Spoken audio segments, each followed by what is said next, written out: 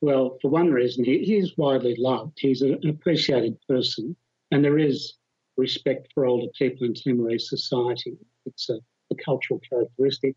But, of course, he has the backing of Xanana Gusamo, who is a kingmaker in Timorese politics, and that's really what's going to get him across the line. Is it also to do with displeasure at the current Prime Minister? No, I don't think so. Guterres is, I think, a fairly popular president. The problem is his support from Fretlin really means he can only get about 30 or so % of the vote. Even with the distribution of small parties supporting different candidates in the runoff, I really would only expect Luolo to get somewhere between 36, 38, maybe 40% of the vote. So Horta really will scoop up the rest of the vote, and having Xanana's support for that is really what's going to consolidate his position. What can be expected if Ramos Horta does win? He has talked about pushing for the dissolution of Parliament. Will he do that? Yes, that's very likely. That's certainly what Xanana Gusamo wants, and Xanana is, as I say, backing Jose for the presidency. And Jose has indicated very clearly that there would be an earthquake, a political earthquake, if he's elected. So I think that does indicate that he will move towards dissolving Parliament, which is his prerogative as president if he is elected. And that would also bring the electoral cycle back into balance. It was thrown out a few years ago when one of the governments collapsed because Xanana essentially pulled support from it. And that threw the electoral cycle out by a year. So if Jose Ramos Horta does call an election now, a dissolved Parliament call an election, it will bring Parliament back into the more usual political cycle. When you say it could, though, be a huge disruption to East Timor politics, what might the impact be? Well, that's really a critical issue, I think. And what we've seen over the years is in the background a dispute between Xanana Gusamo and the leader of Fretlin, Mariel Kateri. Luolo Guterres is a Fretlin person, so he represents Mariel Kateri. And that dispute between these two old war horses, if you like, is really what's destabilised Timorese politics since independence in 2002. Xanana has, by and large, had the upper hand in the political contest, but he has lost it occasionally. He has made poor decisions.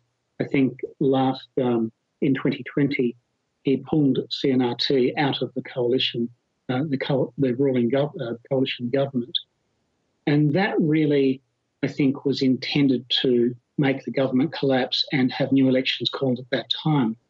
It shows that Xanana is more keen, I think, on power than on stability.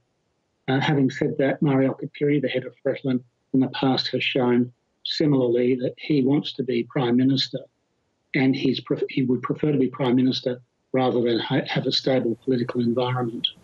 So then you've got basically two players that would rather have continuing instability. If elections were called, who do you think would be the victor? Well, that's a good question, because there are a number of parties in Timor Leste's parliament now, and of course we would expect to see that again. Fretlin would expect to get around 30% of the votes. CNRT would get probably 28%. So the rest would go to smaller parties, in particular the current Prime Minister's party, PLP, Popular Liberation Party. Either Fretlin or Xanana Gusamo's CNRT would need to secure the support of PLP to form government. Now, Xanana has burned PLP, so they may not be interested in going back to him. That would mean they would go with Fretlin and with another small party and form another coalition government.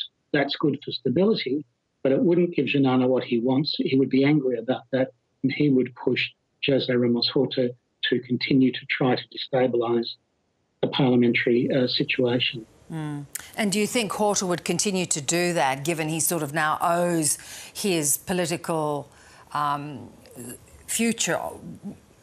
You know, it lies with Gusamo. Yes. Well, I think he'll probably move to dissolve Parliament in the first instance. But if elections return a coalition that doesn't include Xanana Gusamo or his CNRT, then I think Jose Ramos Horta would say, look, I've done what you asked. This is the parliament. This is the government we have. Get on with it.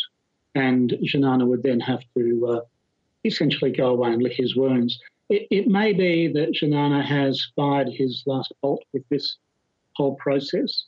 If he doesn't form, if there are elections and he can't form a majority in Parliament, which I'm guessing would be the case, then that may be the end of his political career. He'll still be a charismatic figure. He'll still be important in his own right. But his capacity to dominate Parliament may have passed from his grip. Yeah. You know, and it's so disappointing. You've been a watcher of this nation for so many years. It's disappointing that the politics in the end of these two significant players is not necessarily helping the progress of the nation. No, look, I think back in 2007 when Xanana Gusamo became Prime Minister after being President for 5 years, that there was a period of stability and a period of healing after the turmoil of 2006. But since then, he hasn't always been a stable character, or he hasn't been a character who's encouraged political stability. It's really been about his way or no way. And I think that's particularly important when you look at his pet project, the Tasimane LNG, liquid natural gas processing facility on the south coast, which is supposed to be linked to the Greater Sunrise oil and gas field in the Timor Sea. Now, that has already soaked up a couple of $1 billion, which Timor Leste can't afford to spend. It looks very much like a white elephant. And if Xanana Gusamo does gain power again, he will almost certainly want to pursue that pet project. And I'm not sure that's a good thing for the country. Good to talk as always, Damien. Thank you so much. Thank you, Beverly.